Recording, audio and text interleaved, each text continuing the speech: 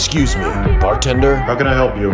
Could I get an angel shot? I'm sorry, I don't make those anymore. I once heard of a bartender who made angel shots powerful enough to take down presidents. Sounds far-fetched. They say he killed his handler and started tending bar in some small town. They called him the angel shot, you know? Yeah? Well, why don't you go to his bar? I heard he disappeared after a time-traveling vampire kidnapped his daughter. The angel shot never had a daughter. That's because the vampire reset the timeline. It has to be set right or his daughter will be lost forever. I think this belonged to her. A teddy bear?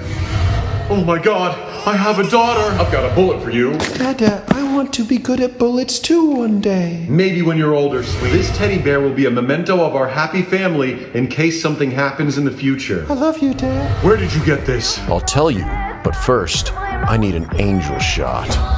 Who? Baron Klaus Krone. They call him the Blue Vampire. He's getting a little aggressive. Be careful, I've heard that he's really rich.